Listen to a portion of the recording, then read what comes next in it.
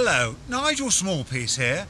Here, in an occasional series, we bring you something that is quintessentially British. There's nothing quite British as an English village. We are here today in the ancient borough of H.E. Ferrers, and in particular, we are following the trail of the famous author H.E.Bates. Super, darling, super. Thank you. In the background is Bede House, where H.E.Bates was born. Of course, he didn't live there, no. But his mother, after attending a sewing meeting, was locked in late at night. Super, darling, super.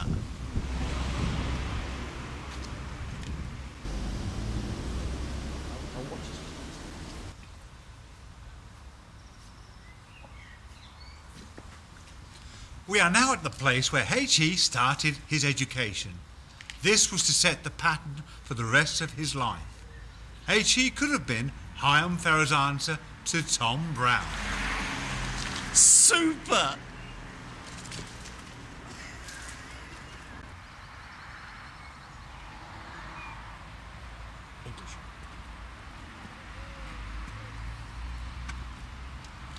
This is H.E.'s former senior school, which unfortunately burnt down the very year he left.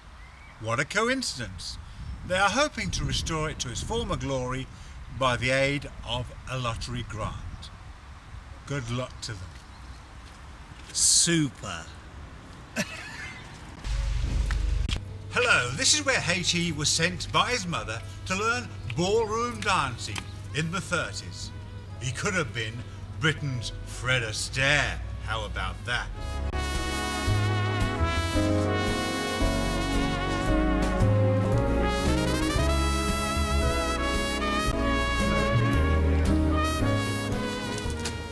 Super. Nice. Shall we? Yes!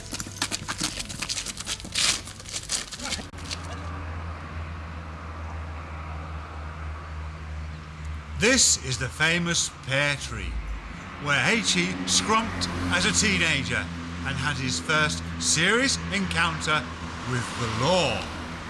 Super duper.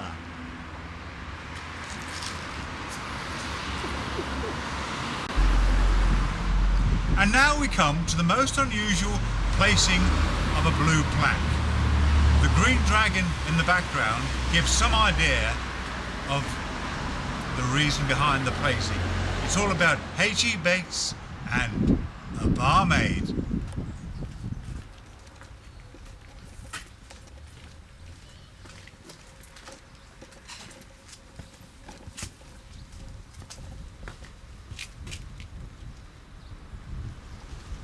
This is where El Fragante, if you know what that means, took place with a 40-year-old barmaid.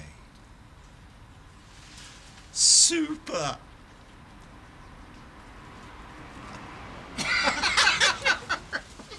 And we now come to the final sighting of the historical plaque.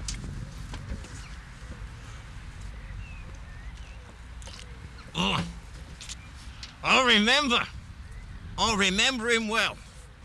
He used to come and sit here with me, and I gave him all the advice in the world. All sorts of matters. Money matters particularly. Oh, he was a wonderful chap. Of course, in those days, I was his bank manager.